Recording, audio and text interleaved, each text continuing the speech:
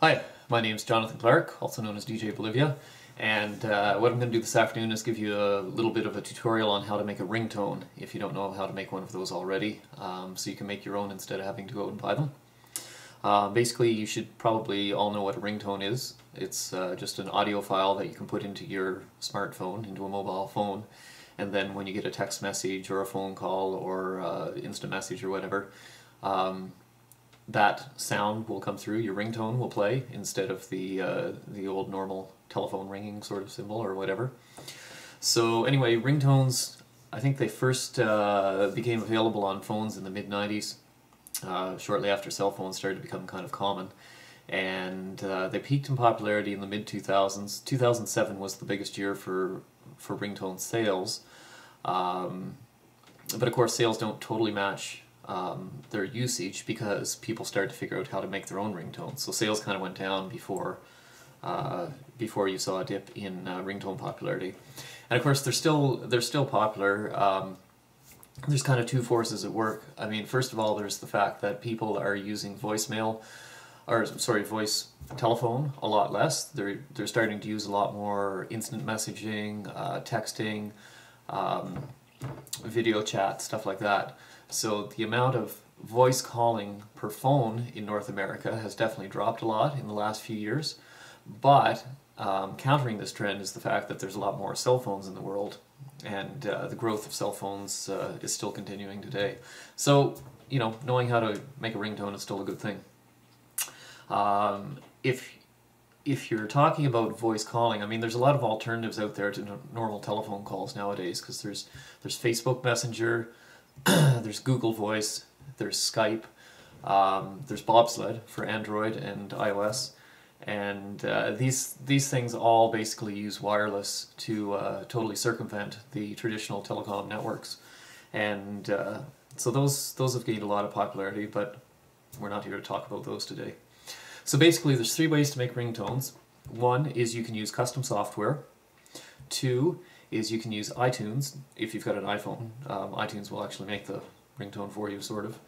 And three, you can use audio software to take an existing audio file, just an MP3 track or whatever you happen to have on your computer. You can edit it, and then you can just plug your phone into the computer, drag and drop this new ringtone onto your telephone, and set it up that way.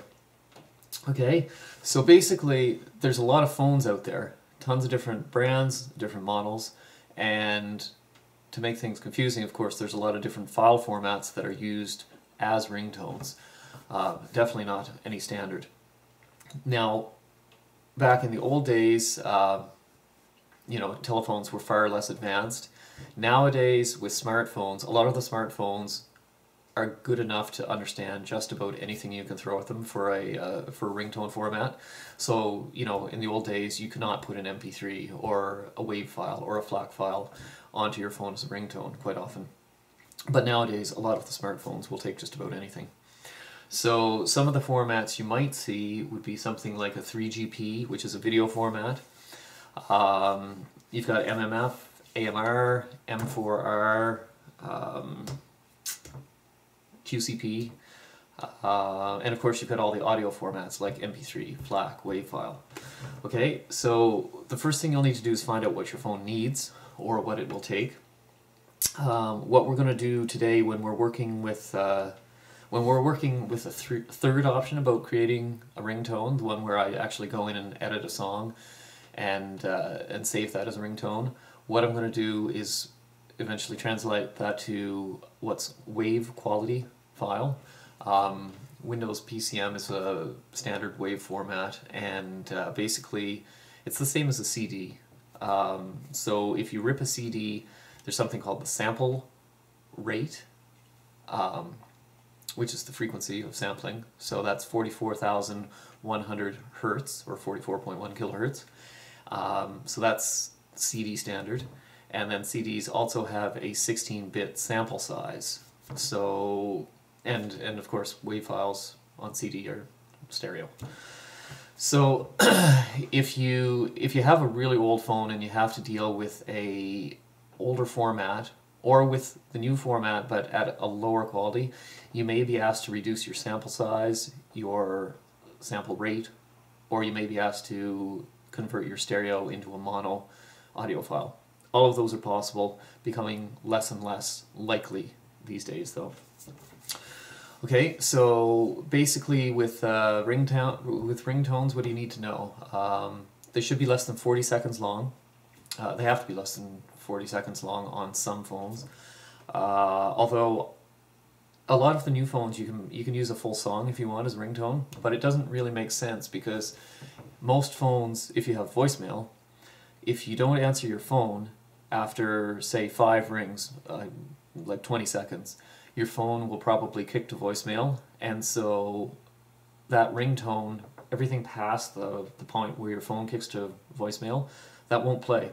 So there's no point having a really long ringtone, like a full 6-7 minute song, when you really only need, you know, a short period. So most of my ringtones, if I make them, I'm going to make them between 20 and 25 seconds, 30 seconds. Okay, so like I said, there's basically 3 methods for making a ringtone. You can use custom software, you can use iTunes if you've got an iPhone, or you can cut it up manually. So let's look at those all in turn. First thing that we're going to do is look at custom software. Now I'm not actually going to go through a package here because they're all pretty self-explanatory, but I'll tell you how to find one.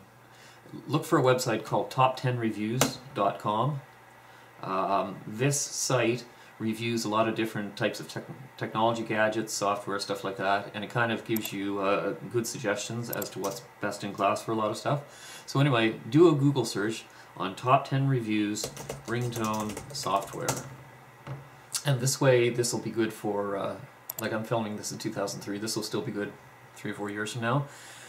So you can see I clicked on the link, and at the moment, you can see right here, Magic's Ringtone Maker is ranked number 1. Price $19.99. You can see all the software packages here range from about $10 to $30. And if you scroll down, you can see all the different features in each of the packages. Good solid rating for Magic's Ringtone Maker, so I think that would be the one that I'd want to check out. You got a 9.7 rating. That's pretty high for this website compared to a bunch of software down in the 5s and 4s.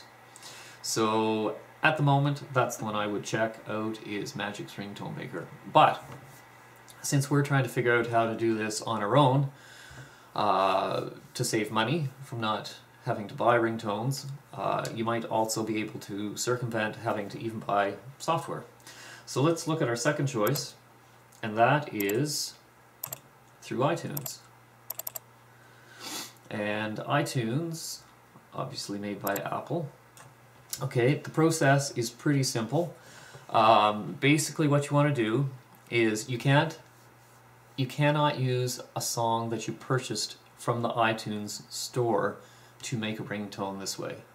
Okay, so you are a little bit limited in this approach. Now, if you've got one that you bought from the iTunes store, what you could do is right-click on it and then go down to the option which it doesn't show right here because this is my own music, but there's an option that says Create Ringtone.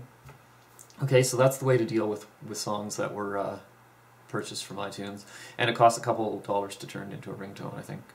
So if you have music that you ripped yourself from your own CDs that you bought commercially, or perhaps you've got music that you bought from a legitimate service like Rhapsody, Songster, Amazon, so you could have all kinds of songs that aren't purchased through the iTunes store. So anyway, find one of those. I am going to pick one of my own songs, so I don't have copyright stuff coming up in the video. YouTube doesn't catch it. So, Global Underground, Greg Morrish remix. So let's go through this quickly and see how to do it. First thing you do, right-click on it, then you go down to the option where it says Get Info. Okay, then you click on the option where it says Options, and see how there's a start and a stop time? Well, with this particular song, I don't want to start my ringtone at the very beginning of the song. I'm going to start it at the 8-minute and 15-second mark. This is a long song. And the reason I picked that because I actually looked at this a few minutes ago, so I know that's where I want to start. And for a stop time, I'm going to go for about 25 seconds before it stops. So our stop time is going to be 8:40. Click OK. Now, next thing you do is go on to that again, right click, see the choice, create AAC version. You're going to click on that. Okay, it just made a second copy, and look at this, you can see it's 25 seconds long, so I know that worked. Okay, so that sounds like it's playing fine. What I'm going to do now is drag and drop that over onto my desktop. Okay, and let's delete it from iTunes because we've got it on the desktop. And our first version of the song that we changed to change the start and stop time, go back into your options and change it back to what it was. So next time that you actually want to play the song in iTunes, you'll hear your whole song. Okay, now we have this thing on the desktop. It's 25 seconds long. That's going to be our ringtone. And right now it's an M4A file. I'm going to change that extension to M4R because that is the extension that iPhones use for a ringtone. Okay, and from this point, what you can do is put this back into iTunes, hook up your iPhone to iTunes, and then click on the iPhone icon, and then just go into your sync. And in sync, you know how you normally sync audio, sync movies, stuff like that. There's an option for ringtones. All you have to do is sync ringtones. That'll put the ringtone onto your iPhone, and then you just go into your settings and you can attach your ringtone to your telephone ring, to an instant message, whatever. Okay? So that's all there is to doing it with iTunes. Pretty easy. Now, let's look at the other way of doing it. Basically, what you need, okay, we don't need that now, and we don't need that now. I just put iTunes on the computer here just for the sake of this video. I don't normally use it. So, we don't need that. What we do need for the next section is 3 pieces of software. Okay, the first one I'm using right now is a piece of software called YouTube Grabber. Okay, you can find it on excuse me. You can find it on download.cnet.com, and that's one that is ranked as a fairly good YouTube grabber. And the reason I'm using this is because I want to grab a song that's on one of my own YouTube videos, but which I don't have on this laptop. So make sure you've got YouTube Grabber downloaded and installed if you're attempting the same sort of thing. Second piece of software that you're going to need is Audacity. This is a free audio editor and recorder, and so you can see there's a link you can download Audacity. I've already got it down here on my system. And then finally, the last piece of software that I'm going to use is called VLC Media Player. And again, if you go to the videoland.org website, you can download VLC, another free program. So we're using all free programs right now. Okay, so let's quickly go through the process that I would use to be doing all this. Okay, let's see. One thing that I forgot to do was figure out where my video is. So I'm going to go into YouTube, and the song I'm looking for is called When I Grow Old. There it is right there. And there's a couple versions of this. This is one of my own songs, as I said. You can see that's the original version. That's got really bad quality audio on it. There's a link in that particular YouTube to a newer version. That's behind this video, Teardown of Malday Student Center. And, so this... Okay, so there's the song. This goodbye, you knew that it was coming. Okay, so what I'm going to do is cut and paste the YouTube URL. I'm going to open Audio Grabber, paste in, you can see there's the URL, and I hit start. And what happens here is this YouTube grabber is going to start ripping the YouTube stream. You can see this blue progress bar. The reason there's actually 3 different sections of the progress bar going is because you know how with YouTube you've got a choice between different quality levels like 360p, 480p, 720, 1080. Those are different streams. So YouTube checks your connection and figures out how fast it can stream. Anyway, you can see that the different streams together are all being downloaded simultaneously, so it does this fairly quickly. Okay, there. Successfully downloaded, and let's open the folder to see where it is. Okay, there it is in this folder. Let's put it on the desktop to make this easy. Okay, and we can now close that program. We're done with that. And so if we open this, so this is goodbye, we can see that we've just ripped the entire video right off YouTube. So that's kind of cool. Now the problem is though, my ringtone, I want an audio ringtone. So what we're going to do is, in one of my basic audio recording tutorials, I explained this whole process already. There's a link in the blog, but I'll just do this very quickly. We will extract a file. So what you do is go to Media, go to Convert, Save, go to this, Add, and then find the file on your desktop. There it is. Okay, so you've got the address up in here for file selection. You don't have to click those. You go down to this Convert Save menu and take the bottom choice, Convert. Okay, destination file. It's going to be on the desktop, and we're going to call it DJB ringtone. When I grow old. Okay, we're going to, oh, and you know what I'm going to do? I'm going to add a file extension to it because we're going to export this as a FLAC file. Okay? And right now it's set to export video plus MP3. That's not what we want. Go to this drop down menu and you can find FLAC. And I'm just going to double check the settings. I'm on RAW, that's good. Video is off, that's good.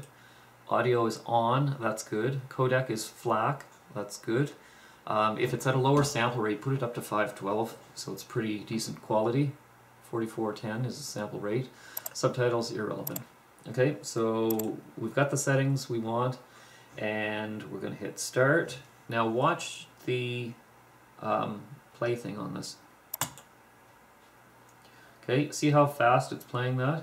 What it's doing is actually extracting. So now we can close this, and on our desktop we have a FLAC file.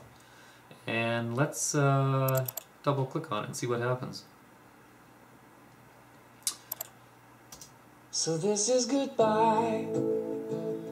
Okay, so we've got the whole song there. So that is excellent. Now, somewhere around this part, I'll see you smile. I'll be gone in a while, but I'll be right here tonight. When I grow. okay, so you can see at this point, which is 48.828 seconds, that is where the chorus starts. And that's what I'm going to use for the beginning of my ringtone. Okay, let's close Audition because a lot of you don't have that, and we'll open up Audacity. Okay, so File, Open, where is it? DJB ringtone wigo.flac. Okay, so there's our file, and we know that we wanted from about 48 seconds onward is the chorus. So let's just cut out everything from 45 seconds on. Up till 45 seconds. Let's highlight that and click there to zoom in and play. Be right here tonight. When I go. Okay, highlight, zoom again. Oops, let's there we go. So right about here is where the chorus starts. When I grow old. Okay, so the stuff before that still irrelevant. And just for the sake of tidiness, instead of having it start abruptly, let's take this intro, that first 1/10 of a second, we'll go to Effect, and we'll go Fade In. Okay, so it fades in and then it hits the chorus. Let's try that. When I grow old. Okay, that sounds good. Now let's zoom out, and remember how I said that we don't want more than 30 seconds roughly? Let's Been here before. okay, that's in a verse, we don't need that. Let's just get rid of all this stuff.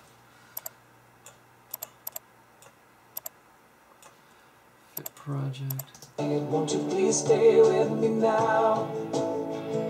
We've been. Okay, so let's erase all that. And so now we have about 24 seconds of audio. We'll do the same thing that we did at the beginning, but in the reverse. We'll do a fade out. Okay. So if your phone could actually play the full 24 seconds. Won't you please stay with me now? And then it fades away. Perfect. Okay, so there's our file. Now, with most smartphones today, like I said, you don't have to do anything else. We could save this as an audio file and put it in right now. But for those of you that understand audio a little bit, let me show you a couple tricky things that'll just take a few seconds that you might want to do to tidy things up. I just double-click to highlight the whole thing. I'm going to go into Effects, and the first thing I'm going to do is do some equalization. So let's do, oh, I'm on it. Let's say that your EQ graph usually starts out flat. I'm on the graphic EQ, not on the curves. Let's drop out the low end because your phone does not have good speakers and will not be playing that low end anyway. And the same thing with your high end, because the phone is has such a bad speaker. You're just using unnecessary bandwidth, basically. There's information in this audio file that is not going to get played by your phone. So I usually roll off the low end, roll off the high end. Boom. Okay, that's done. Next thing, what would I do? I would probably want to, I'd probably want to normalize it, make sure it's at full volume.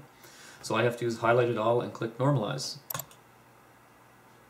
And we're going to normalize the maximum amplitude to -0.1. 0 is full volume, so I'm going to go just under at -0.1. Okay, and so the file is pretty much at, I guess it was properly mastered, so it was pretty much at the right level anyway. Okay, and there's one last thing that I would probably do if I needed to, and that's right now it's a stereo file, so we will render that to mono. Stereo track mono, it's up in the tracks menu. Okay, so let's see what it sounds like. When I grow old. Okay, it's still playing just fine. So we've got this 24-second sample. Export. I'm going to export it. I'm still on the desktop. Now I'm going to, instead of just saving it as a FLAC, which it was before, I'm going to export it as a WAV. And if you click Options, you can see there are no options for this particular format. You're going to need some more advanced audio editing software if you have to downsample, but that shouldn't matter for most things. And you'll have to just Google that to figure out how to do it. It's not too hard. So I'm exporting this as a WAV. Okay. And then I'm closing the program. Don't need to do anything with that. Okay, so now that we have the ringtone, what I'm going to do is pull out my phone, soon to be an antique, and I've got a BlackBerry here, and let's see what happens. I'm going to set this up as a USB drive, and what's happened basically is I've got a removable disc. You can see the BlackBerry there. This is a plug-and-play device, and if you open it up and you go into it, you can see ringtones. Now I don't have any ringtones in there yet, but let's go to the desktop, and you can see there's my ringtone. Yeah, you can see what a difference that was. The FLAC file was 26 megabytes, and by by taking just a portion of the file and by converting it to mono and everything, even though it's a WAV file, it's only 2 megs. So we drag and drop that down to Ringtones. It's been copied in. We can close that, and we will eject the BlackBerry. Always a good practice. Okay, now inside my BlackBerry, I can go into the media folder, and I look at my ringtones, and I can see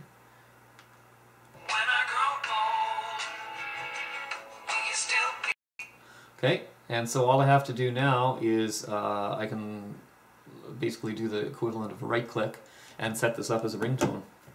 So that's all there is to it. BlackBerry, being a modern phone, will take a normal audio file. So I think that's it. If you've got any questions, just post them in the comments on the YouTube video, and I will try to monitor it, and I will try to answer them as best I can. Thanks for watching. When I grow old, will you still be here? I'll show you that I do care when I finally settle down. I don't know why you keep telling me it's not right. I just want you to stay tonight. Won't you please stay with me now?